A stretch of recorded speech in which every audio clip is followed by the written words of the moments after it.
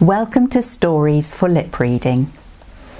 If you haven't used our website before, we suggest you look at our How to Use page before you begin. We hope you enjoyed this story, which is called About a Story by Pat Kelly. It has been filmed in 2 episodes. Here is episode 1. About a Story by Pat Kelly.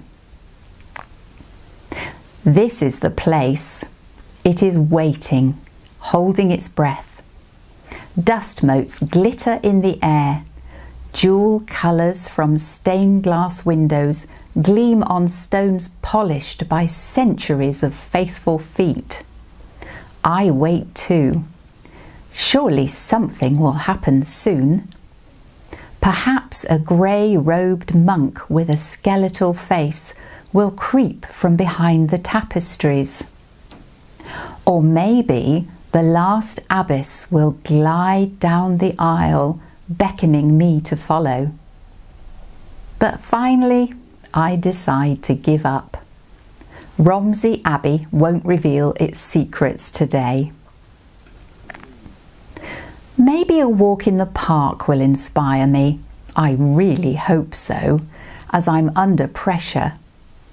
In the street, a young woman hurries towards me with a chubby toddler in his pushchair. I wonder what it's like to be a baby. Maybe they have profound thoughts, perhaps even remembering life before birth. Is there inspiration for me there? Desperation is beginning to set in.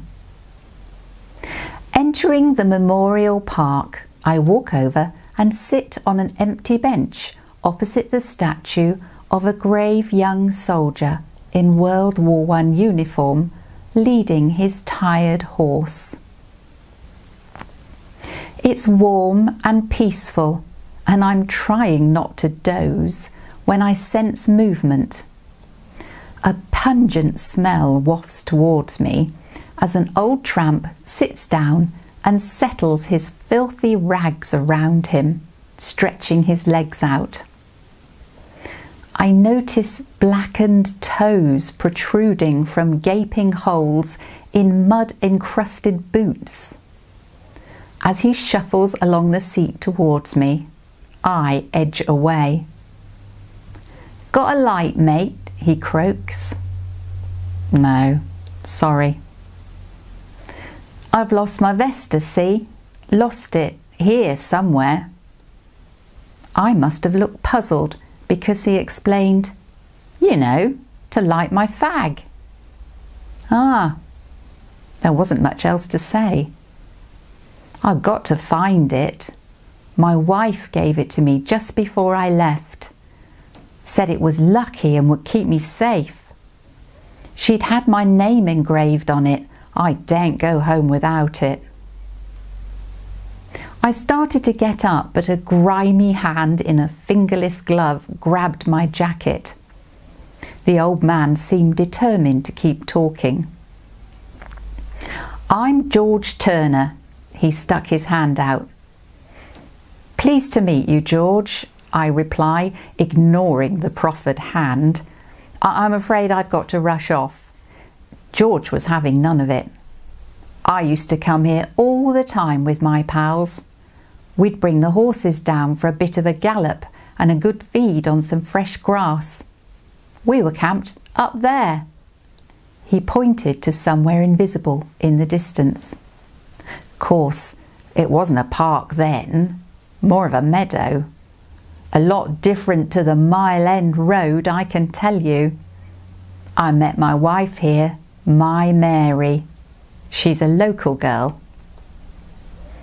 "That's lovely. Best to humour him, I suppose." "We got married up there, in the Abbey, just before I was sent off to the front. Got a letter a few weeks later telling me she was in the family way. Had our boy christened there too, called him Alfred. I haven't seen him since, nor my lovely Mary. He wiped his eye with his filthy hand. What about you? You married? I was, I swallowed, as Ellen's face floated into my mind.